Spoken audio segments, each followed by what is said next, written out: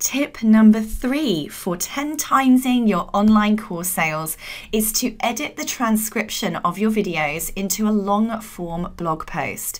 Again, content is king, so really expanding out this content is a great way to get more coverage on the internet. And as we've talked about before, getting more coverage means more exposure means more customers.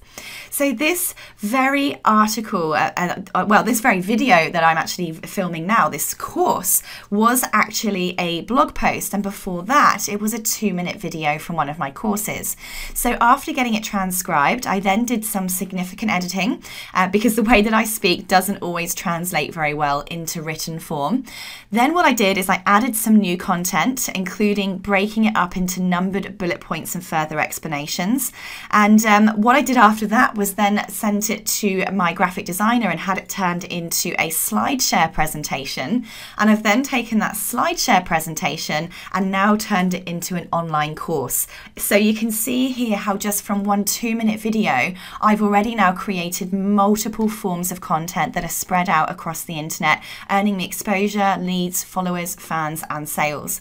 So I find that this method really helps me overcome writer's block too, since it gives me a sort of a starting point to work with instead of facing a blank page. So I don't know about you, but sometimes when it comes to writing blog posts, this can really be a task that gets procrastinated or put down to the bottom of the to-do list, because when you have nothing but a blank page in front of you, it just is really hard to get started. So by transcribing those videos and having something to begin with, to work with, really helps me build out my blog posts and gets them created much faster than they would do if I was starting from scratch. So that's tip number 3 for 10 timesing your online course sales.